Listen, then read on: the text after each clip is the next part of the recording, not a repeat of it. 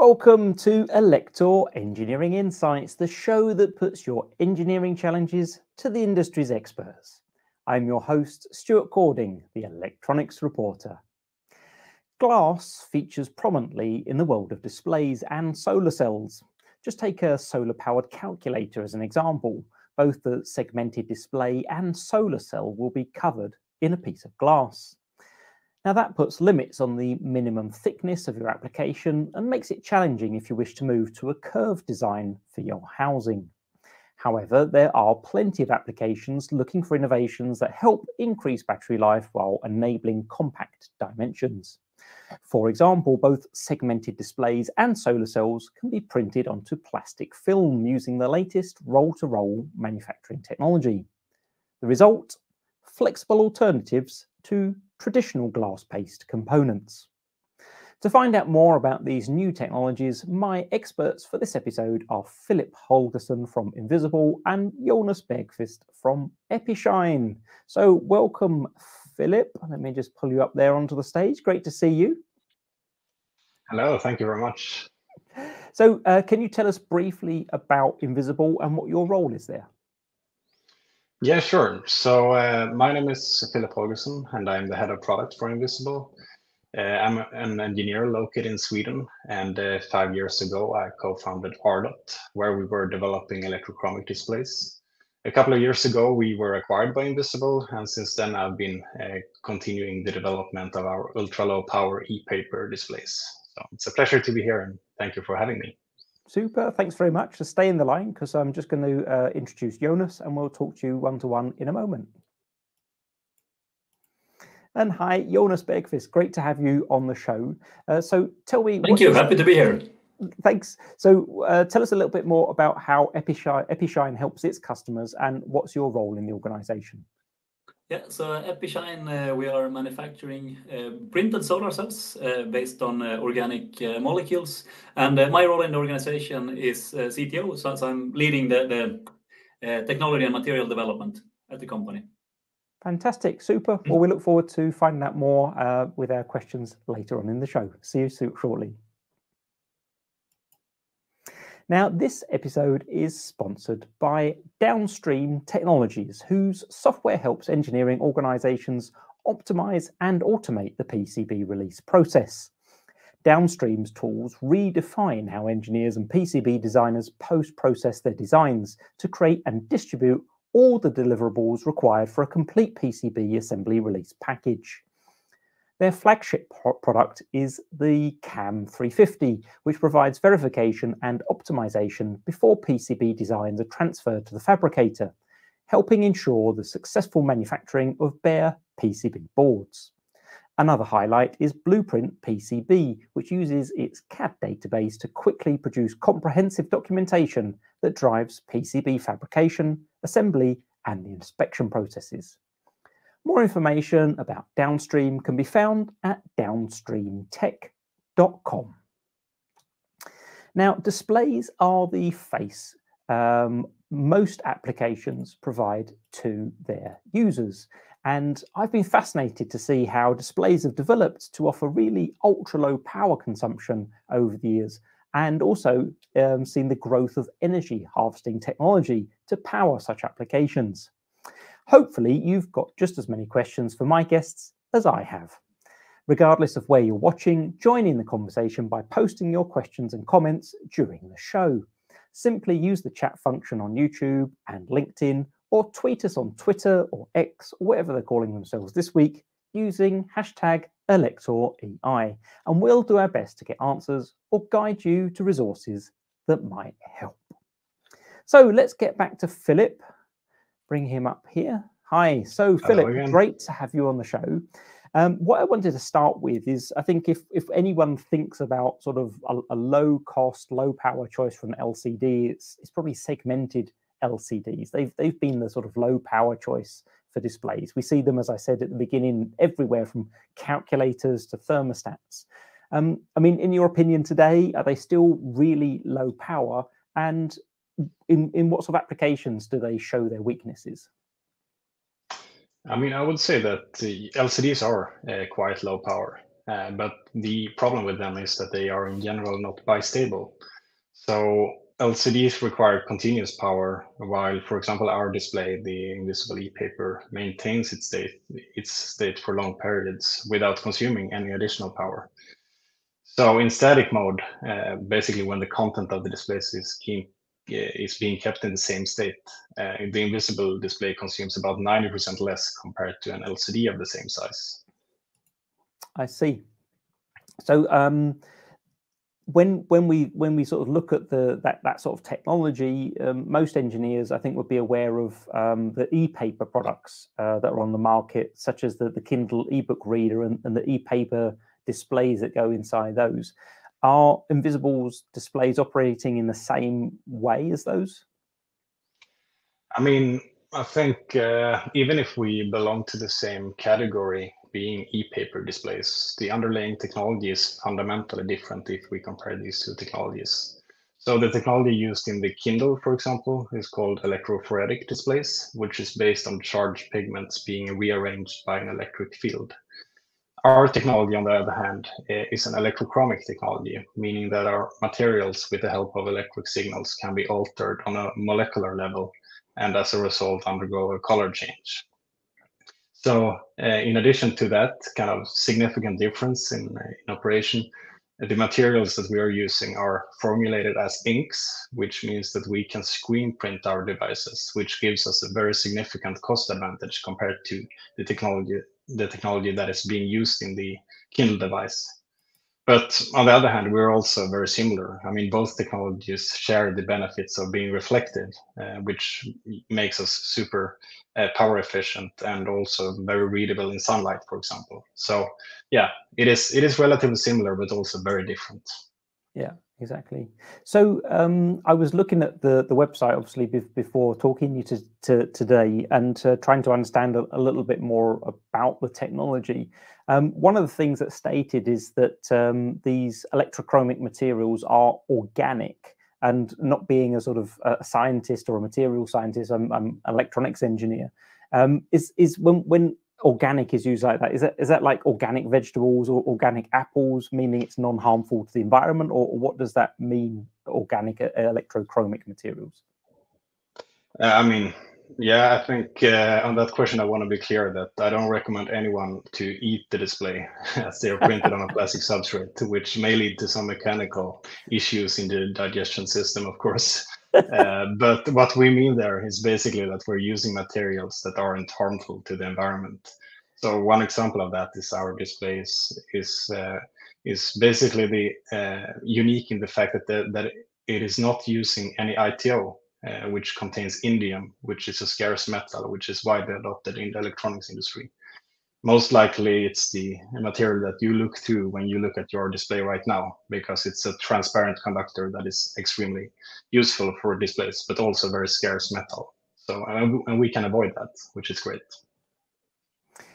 And one of the things with LCD, standard LCD technology is they can be quite compact. Obviously, mostly square, which is sort of I think one of the boring bits about displays is we've only recently started to see, say, circular displays come onto the market, but they obviously require a certain amount of thickness of glass on them to support them and provide some sort of robustness.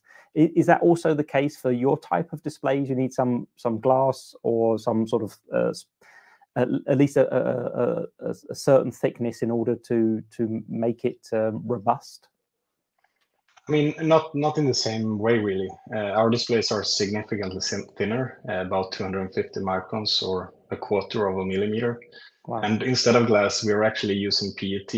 And I mean, compared to liquid crystals, all our materials are solid state. So that means that we can print them on top of each other, and we don't need any strong kind of mechanical support to maintain the structural integrity, to put it like that.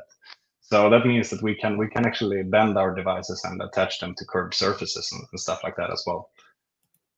And so when you're bending those displays, there's no risk of the sort of the organic material that's in there sort of squeezing in an area where you don't want it, Or I for mean, example, no. if you had something that bent it a lot of times over its lifetime, sort of a bit like these foldable smartphones that you can get today, is there a risk that there's sort of damage through that over time?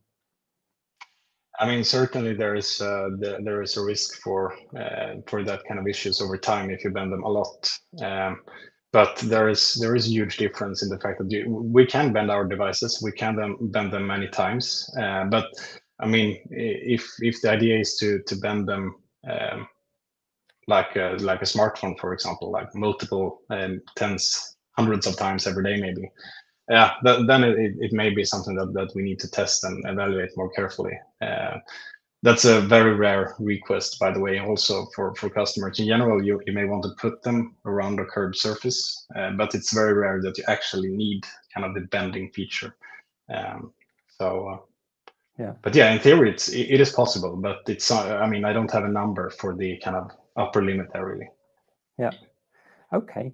Now, one of the things that surprised me, it took me a long time to find out how segmented LCDs, liquid crystal displays, are controlled in my career. And I was working at a microcontroller company, and we had some microcontrollers with a dedicated peripheral, and you have to generate essentially an AC signal.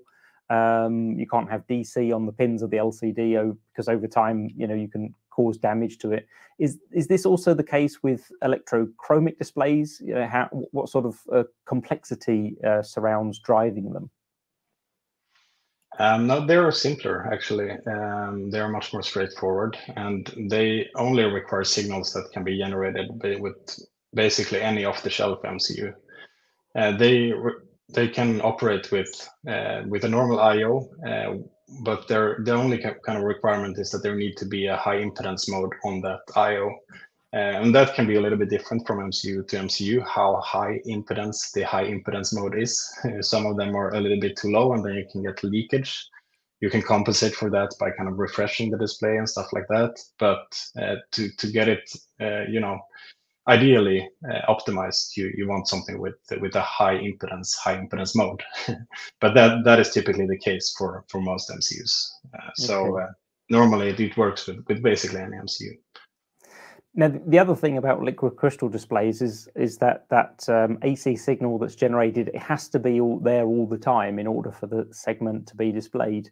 I understand from what you just said, you don't need to drive each segment continuously. So what sort of update rates of signal do you need to keep a segment of your technology switched on?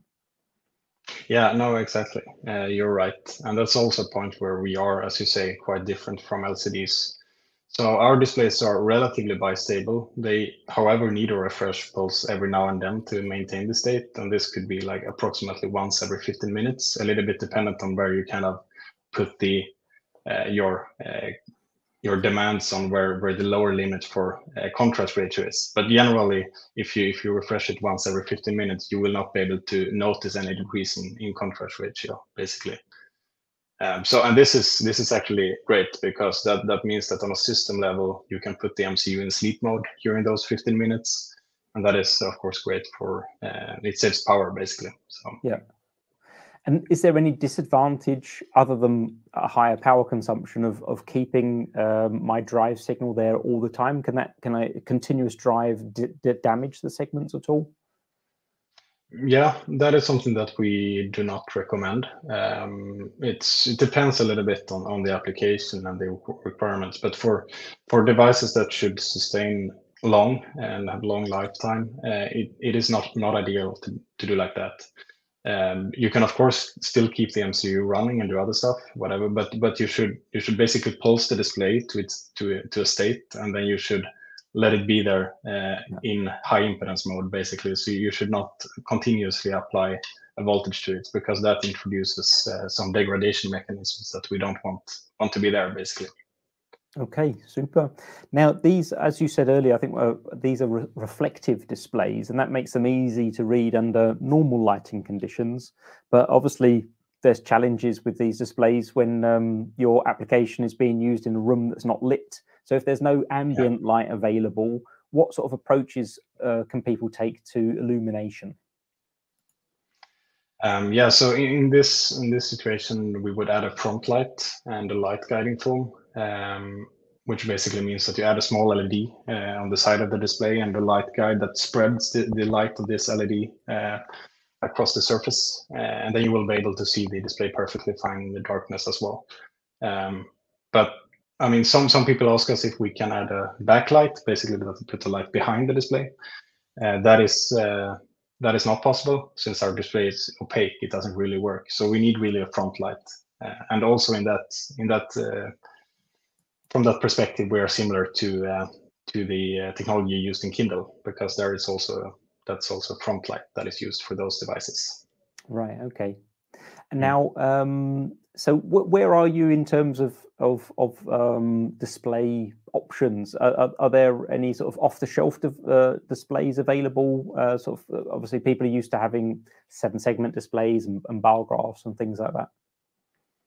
Yeah, exactly. And we have both 7-segment displays and bar graph displays in different sizes in our online store. So that's possible to buy there. And we are actually soon launching 5 new display modules. We'll actually show you here. These are 5x7 dot matrix display modules that can be connected together like this. So we're launching 5 different display modules. This is a 5x7, as I said. And then we're launching 8x8 matrix display modules, and also 3 sizes of 7-segment display modules. So that's something that we will launch quite soon, and that will also be available in our online store.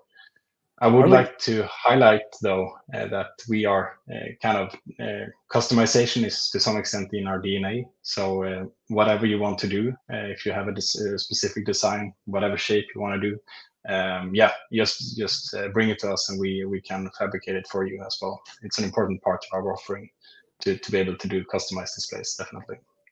That's really, I love those displays that you just showed us. They look very impressive. So how big are they approximately? What dimensions did you say?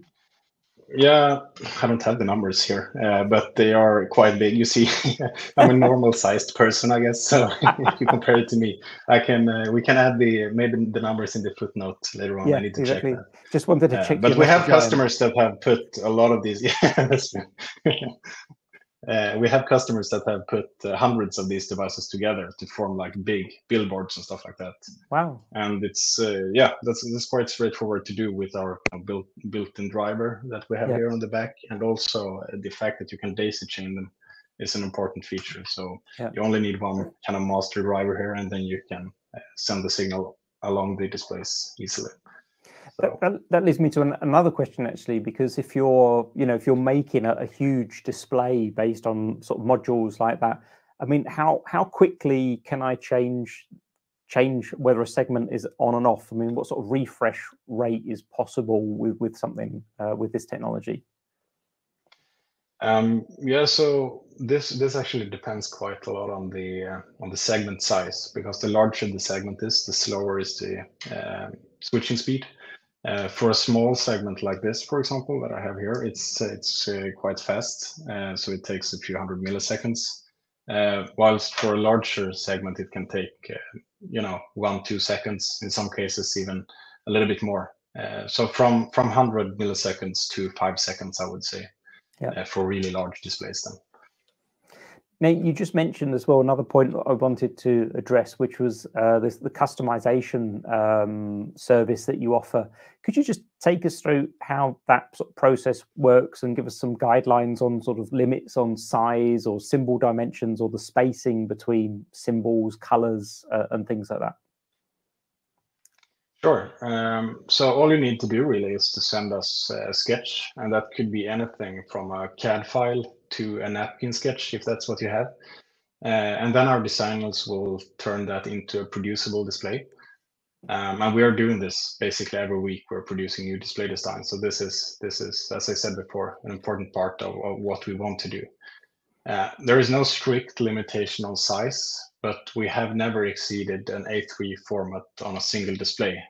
However, as I showed here, it's of course possible to combine multiple displays into a larger display. And when it comes to design guidelines, I would say that we're quite free there. We have designed a stack which gives us a lot of freedom. So the symbol can have basically any shape, but there need to be a certain gap in between the segments. Currently, that gap is 1.5 millimeters. And that's a gap that we're trying to reduce as we develop the technology further. But currently it's 1.5 millimeter. The segments, I think you asked if the segments can overlap, right? Yeah. Yeah, and that's at the moment not possible, and not something we intend to do either. In that case, you would do 2 segments and you would turn on. I mean, if you want to show both, you show both, and otherwise you turn one off, basically. Yeah. And when it comes to colors, we can create color displays, but we do that in a way where we put a color filter in front of the display. So that means that we make kind of a colored representation of this display. So we can make like red to black segments or green to black segments, stuff like that. But we cannot make a segment that goes from green to red, for example. So no traffic lights in. Exactly. So maybe actually we have a quite good design guideline that we can share in the footnote or something like that, if you want to see more. Actually, a traffic light is one of the things that are more or less doable, since they are separate segments. We can actually do that. That's true. Yeah, we can do that. Yeah. However, if it would have been one single light switching from red to yellow to green, it would not have been possible. Yeah, exactly. Okay. So obviously this is a relatively new technology. What sort of applications are you seeing that have the greatest interest in deploying this at the minute? So it's really from everywhere, basically. But currently, I would say that we're seeing a very, very strong interest from for large signs. I mean, basically similar to signs to what I showed you. Public information displays, bus stops, queuing number signs, and similar. And this is because we have a very obvious cost benefit when it comes to really large signs. The larger the display gets, the more obvious is our cost benefit. It's obvious for small displays also, but it's even more important for larger displays. We are also working with lots of applications for battery-driven data logging devices and monitoring devices. And another important market where we start to see a strong interest is actually electronic shelf labels that you see in the grocery stores. Yes, of course. So that's a good point with these sort of. There's lots of IoT applications powered by these little coin cells like a CR2032. And one of the displays that I saw in your offering, one of the standard displays, are these sort of little small bar graph displays about the size of your thumbnail, I think, approximately. I mean, if my application was just powering that display to show, I don't know, temperature or humidity in a room on a very basic display, what sort of lifetime can I expect from that, or is it really as the lifetime of the battery? Yeah, sure. And it's of course a little bit of it's a tricky question because it depends so much on the design of the whole system. But if we're assuming that the MCU is consuming 0, basically, the battery for a display like this, it would coin cell CR2032 would last for 10, 20 years, probably 30 years actually. So impressive. Now, one of the other challenges with displays generally is obviously that I think liquid crystal displays, they can become a bit slow, can't they, when it gets cold? Is there anything to consider with your type of technology when you're working maybe in very cold or very hot environments? Yeah, I mean, we share the same kind of characteristics as LCD there. So in colder environments, our switching speed goes down, and in higher temperature, it goes up basically. So the switch becomes significantly faster in high temperature than in negative degrees, for example. So yeah.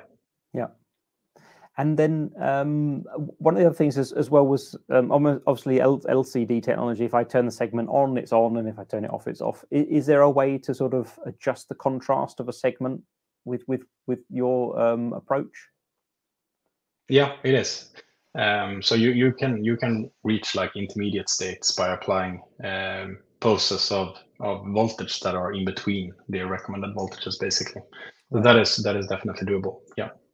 And is that reproducible over the entire lifetime of the display, or would you need to sort of compensate for aging, maybe if you were trying to always get about half contrast or quarter contrast, for example?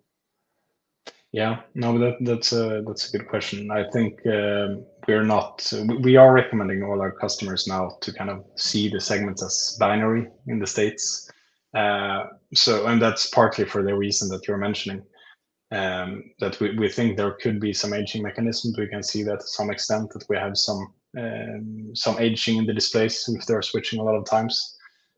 So that is easy to have a binary system, but when you start to add more levels, exactly as you say, it becomes more complicated. I don't dare to say that exactly what and how big the difference will be. I think there will be a little bit of a difference, but I think it's definitely possible to make it work with compensation methods as you propose. So. Now, on this show, we talk a lot about new technologies. We've been talking about silicon carbide transistors and gallium nitride transistors.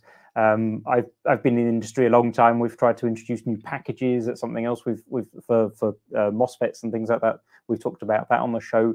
So if a designer is considering replacing whatever display technology they're using today and moving to an Ynvisible product, what are some of the sort of standard failure modes or sort of gotchas that you need to be aware of as a designer when building these systems? Or they're just generally very reliable and easy to implement?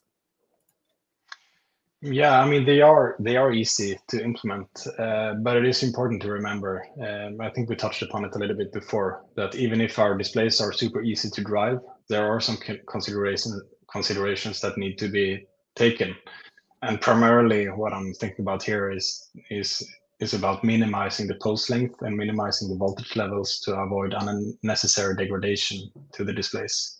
And this tends to be a little bit of a communication challenge because this is if you come from like an LCD driving perspective, you're so used to just continuously applying a signal, and then you start using ours, and you think that you may be able to do the same. Right. And that will work for a while, but eventually there will be issues, and that's something that we try to be super clear to our customers that this is how you need to think about this new technology. But of course, it's a challenge when you're introducing a new technology like that. So exactly. Fantastic. Well, thanks for that great introduction to the Ynvisible segmented display technology. Stay with us because we're going to get you to join us towards the end of the show where we have our roundtable discussion and take a look at some of the questions that our audience provide. So in the meantime, hang on and we'll see you again shortly. Thank you very much. So now it's giveaway time, and today we've got a great little relevant giveaway. Before we do that, I say previously in our last show, we gave away 5 ebooks from the Elektor library, programming voice-controlled IoT applications with Alexa and Raspberry Pi. Congratulations to all of those who took part and won a copy. Now, to extend our thanks to you as loyal Engineering Insights viewers, for this episode, I have 3 Ynvisible segment e-paper display kits available. Thin, flexible, and sunlight readable, the kit contains 13 of these innovative displays, along with an I2C-based driver board to operate them. For your chance to win, simply visit the link shown below and enter the keyword flexible, that's the keyword flexible, with your entry. All the best. Let's bring Jonas back into our stage here. Good to see you, Jonas. Thanks for hanging on there. Thanks. Now, solar cells, I would say, are definitely front of mind. Again, in Germany, I don't know if you've heard about it, but there's a lot of discussion about balcony solar energy generation. We're allowed to have very small solar energy generation hanging on our balconies, but it seems to be not that easy to buy or get it installed. But as we look at the climate crisis and look for green energy generation, I mean, solar cells are back there front of mind. So how do Epishine solar cells differ from those I'd find, say, as we talked about earlier, in a calculator or even on the roof of a building? Yeah, so very briefly, the solar cells you find on a roof on a building is at least 95% of them, probably more, are silicon based, and it's crystalline silicon. So basically, you start with silicon oxide, you remove the oxygen, and there you require a really high temperature. You melt this into crystal, and then you saw this crystal into sort of wafers that you place in your module, and then you have a really well-performing solar cell. Usually the power conversion efficiency is about 20% for those.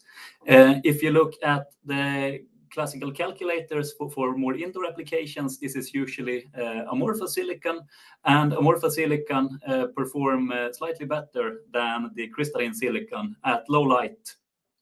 So basically the crystalline silicon absorbs very much of the IR, near IR from the sun, meaning that you can get a lot of current, but you lose a bit in voltage, because indoors where you have the amorphous silicon, you don't have any IR light. You basically only have LED and fluorescent light sources, meaning that you have emission in the visible part of the spectra.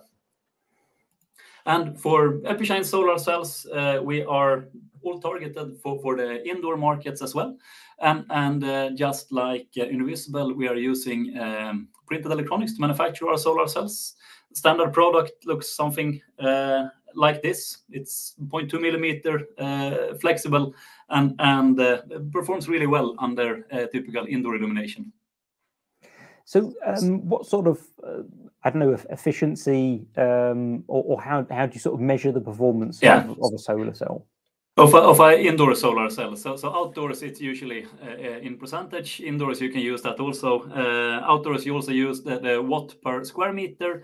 Indoor, it's typically smaller devices. So we're talking about microwatts per square centimeter. And then you need to define light intensity, and that's usually measured in lux indoors. And typical indoor illumination is somewhere between 10 and 1,000 lux, I would say. And this is also the area where we have optimized our solar cell. And this is sort of the light power density. That's the visible light power density that's measured in lux. And if you take a reference for 500 lux, you can get a bit more than 20 microwatts out of a square centimeter of this solar cell. So this device typically gives you 420, 450 microwatts then. Super. And 500 lux would then corresponds to sort of typical office illumination. Yeah. Okay. So what sort of solar cell dimensions are then supported in your current product lineup?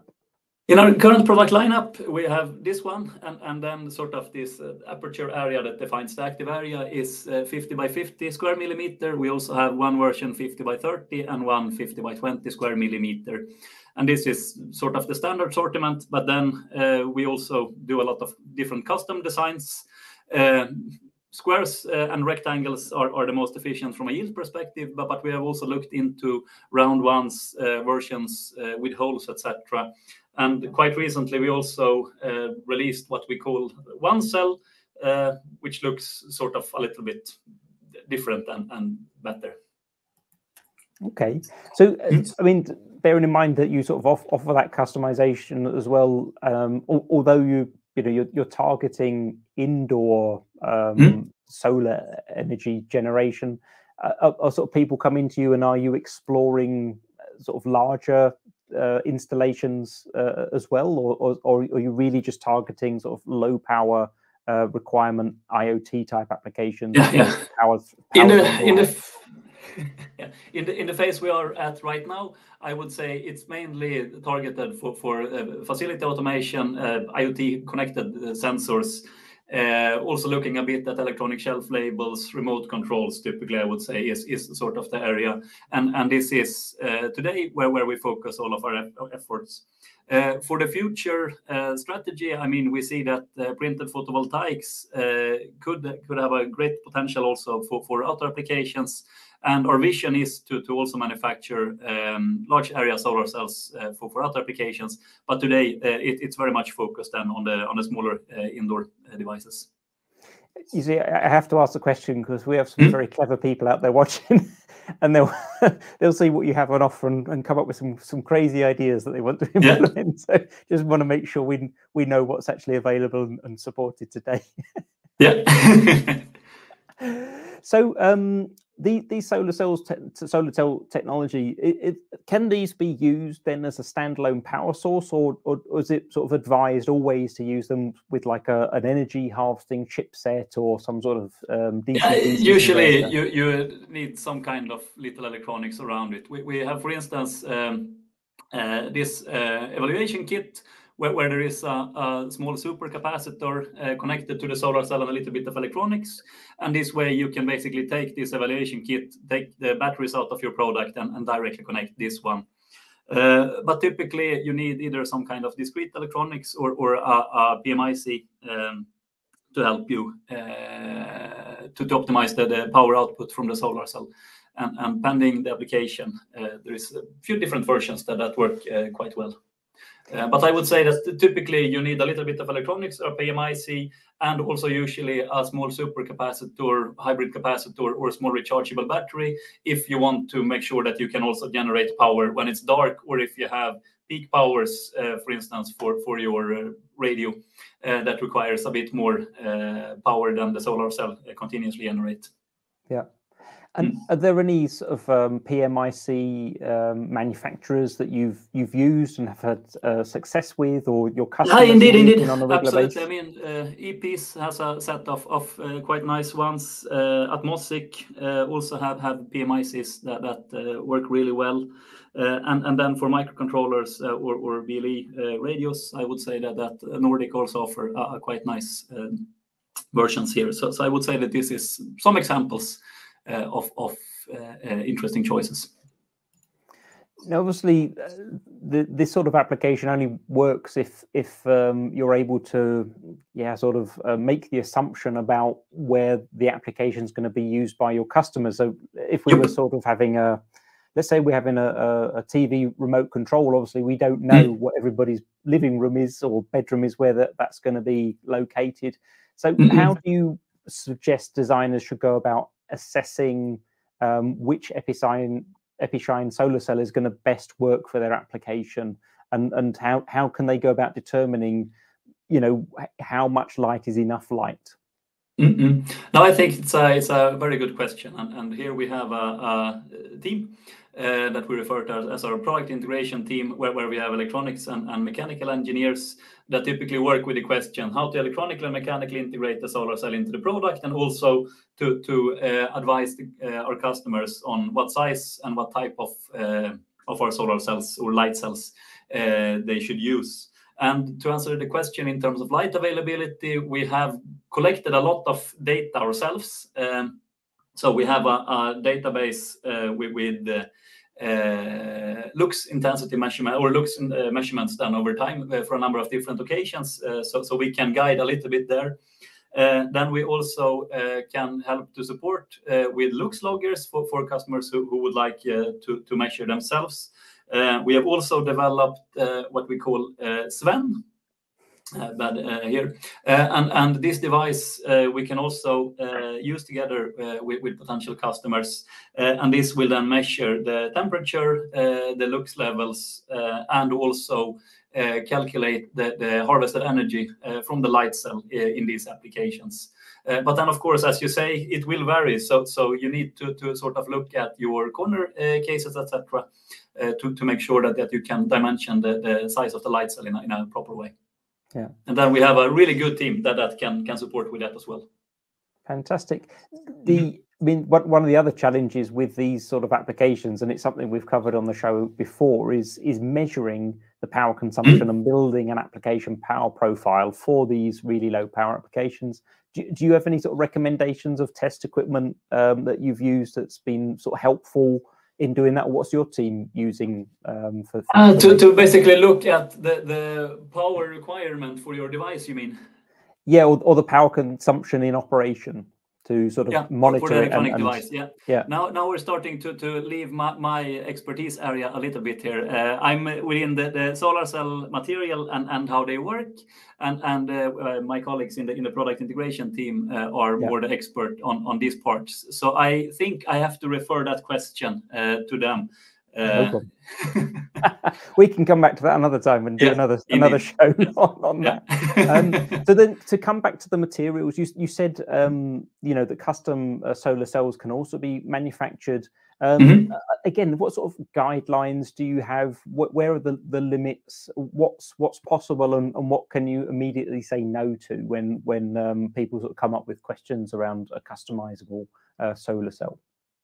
Indeed. I mean, I would say if you want things smaller than a watch, then probably there are other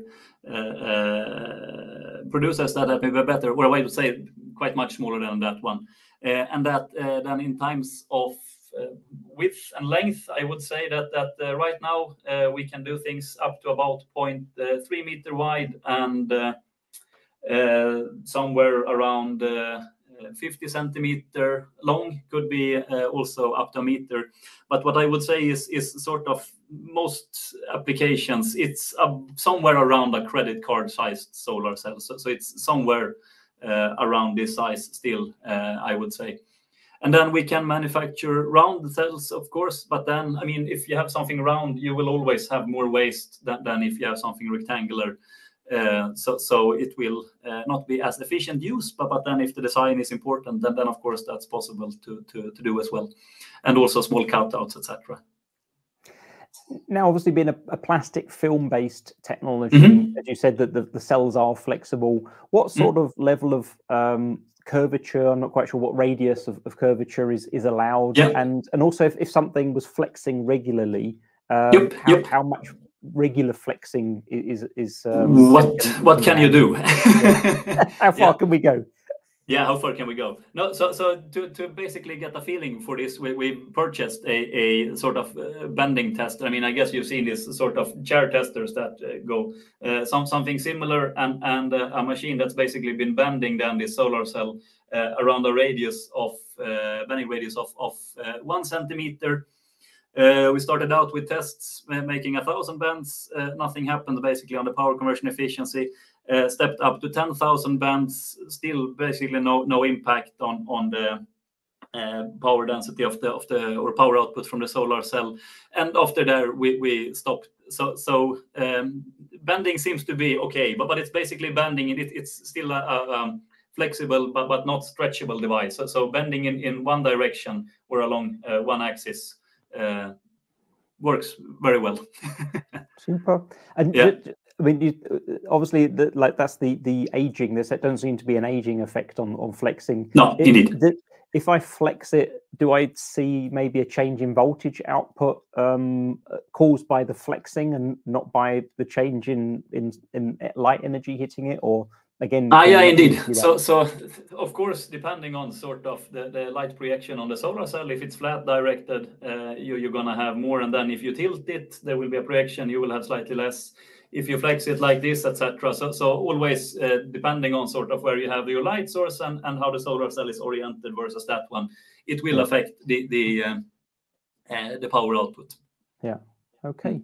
So one of the interesting things or challenges around sort of flexible circuits as well is how you electrically attach them into your circuit. Can I solder these to my board, or is it best to use sort of like a zero force connector, or what do your customers? Let's see if it's possible.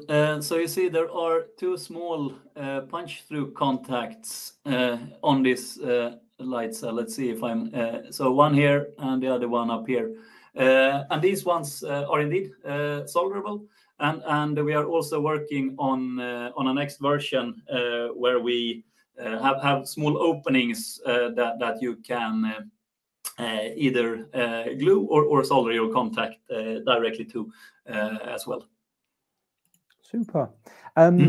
Now, one of the other things that comes to mind is because we're talking about the flexible robustness, but what about if I wanted to use this for an outdoor application? Is there anything to consider there, or do you sort of recommend having some sort of some translucent cover to protect it from the elements, or can it on its own be left outside in the rain? Yeah.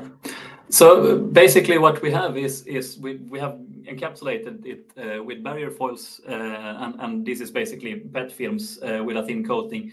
to slow down the ingress of moisture and oxygen, and this way they get a good lifetime. For outdoor applications, basically these are designed for indoor applications. So the conductors in the electrodes that transport and the generated photocurrent laterally over the device, it's organic materials, and they work really well up to a couple of thousand lux. But above that, you start to get ohmic losses in these ones. So for outdoor applications, you will have a quite limited power conversion efficiency. And our recommendation on this product is to use it for indoor applications. Can be, of course, possible to use it in shadow applications, outdoor, etc. But mainly for indoor. Yeah. So unfortunately we're rapidly running out of time. It's so interesting to cover these points and get so much information all in one go. So one last question to you on this. If you look at a solar powered calculator, I mean, they always have that little sort of browny beige purple solar cell, and it's always got 3 little bars on it. It doesn't look very pretty, at least from a product designer's point of view. Is it possible with your technology to maybe make it look a little bit more interesting or hide it a little bit with some sort of plastic cover or something, and still get enough light? Where you're going at, so I would say that this is sort of examples of our standard products or standard products. This is first customer products that's out on the market. Temperature and humidity sensors from companies Elsys and mClimate, using our solar cells. And then if you would like to get something even more aesthetically pleasing, it's possible to put sort of this type of cover foils on top of it also to get a more light gray nuance, for instance, like this one. The price you pay is that you have less light transmitted. So in this case, you lose somewhere around 40 or 50% of the transmitted light, and thereby also 40-50% of the generated power. This is basically a trade-off, and then there is possible to add other types of surfaces, so you get a little bit other type of reflectance and texture on top of the solar cell as well, then to make it look a bit nicer. Super. Well, thanks ever so much.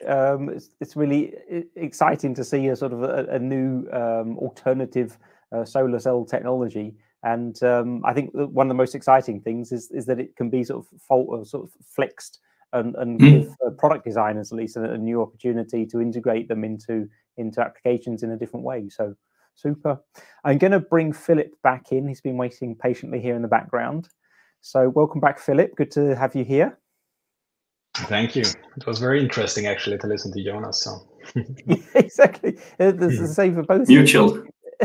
Just so much, and you think, all right, and I think one of the interesting things is that both of these technologies are essentially, if I understood correctly, being manufactured in the same way. Isn't that right, Philip? That they're both what we call a roll-to-roll manufacturing technology. Yeah, sure. It's very similar from that perspective. Yeah. So take us a bit through, because you have like this manufacturing resources for this technology. Take us a bit through what, for people who've never heard of roll-to-roll before, what does it mean? What can be done with it beyond the things that we're looking at here? Who uses roll-to-roll technology? Yeah, should I answer that, or yeah, was Philip, it to me? Yeah. Okay, yeah, sure. So, I mean, roll-to-roll technologies basically means that you start off with a roll of substrate in one end of the production line. So in our case, we may start with like 1 kilometer of PET plastic, for example. Wow. And then we run it through a set of production processes. In our case, it is screen printing, but there could be other types of coating processors there also. But we use screen printing for our display. And then you run it through some like curing processes that could be thermal, UV, stuff like that. And then in the end, you end up with a final roll of 1 kilometer of display, basically, or whatever component you're producing. Yeah. So the kind of printed electronic industry has developed, starting to have a kind of wide variety of inks that you can use. Some of them are off the shelf. Some of them we develop internally. And by combining these inks in different layers, printing different layers on top of each other, we can build electrical systems like a display or like a solar cell, for example. Okay. And then when it comes to actually sort of cutting out the individual things that you've printed, do you have sort of like a stamp, or do you use laser cutters to cut them out? How does that process work? Because that's a lot of work once you've printed it all. Yeah, no, exactly. So then, yeah, that's a good question. So then there's a conversion step finally at the end of the process where we mechanically stamp them out, as you say. But that's also, it's possible to do that with lasers also.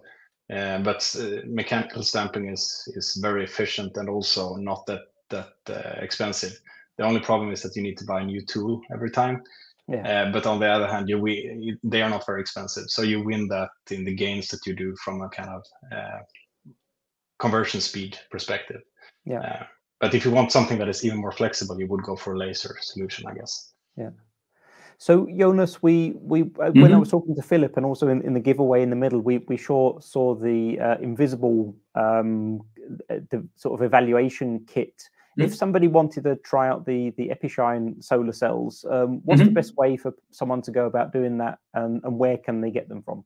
Yeah, simplest and fastest, I would say, is to go to Farnell, their web store. There you can purchase both this type of solar cells and also our evaluation kit are for sales there. And then if you are interested in other shapes, designs at a bit larger volumes, more than welcome to contact our sales teams also, which is easy to find on our homepage. Super. Okay. Now, one of the things that Elektor's been looking at of late is ethics in electronics, and that's everything from how we work with individuals personally, and how companies run their businesses and their cultures, all the way to packaging, delivery of products. Philip, what I wanted to ask you was about product recycling. If someone was, companies are now having to look closer at the materials they're using and where they're sourced from, and also what we're going to do with them end of life. What sort of recommendations are there about end of life of the displays that you manufacture, and how to recycle them? Yeah, this is a little bit outside of my scope, I would say. So I'm not, I may not be the right person to answer that. But what I do know is that our materials are very, as I mentioned before, eco-friendly from that perspective. So it's not a hard thing to handle the end of life situation, basically. And of course, rolls, reach, and those things, we have that for our displays and the materials that are going into that. Yeah, other details I don't know about, so I would have to refer to our CTO there, I think. Yeah, no problem. Super. And then Jonas, when it comes to sort of energy harvesting, what sort of do you have any resources that your team uses, or that you have on your own website maybe, to sort of advise how to go beyond just the solar cell and make the most of every electron that it can produce?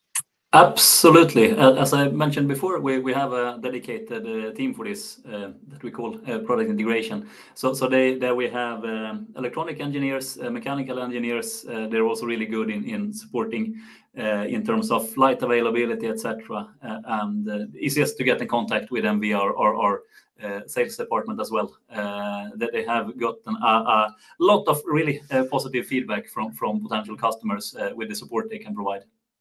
Super.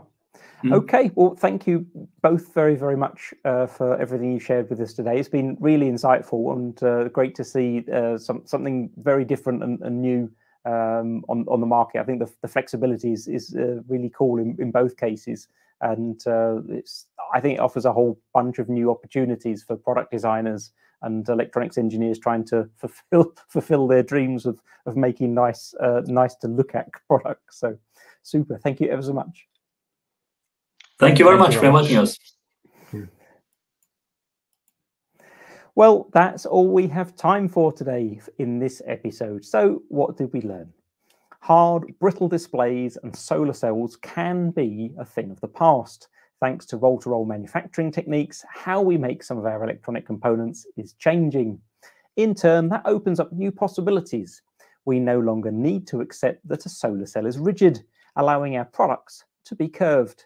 And the same applies to displays, enabling information to be shared from thin surfaces or on rounded objects.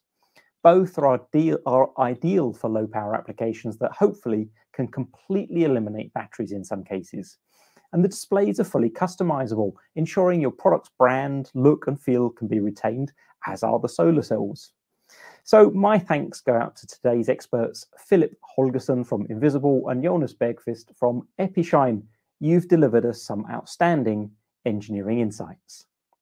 So that wraps it up for today. If you'd like more of the same, we're broadcasting 2 episodes of Engineering Insights every month in 2023. And to keep you abreast of industry trends this year, take a look at News Bites, our monthly 15-minute show.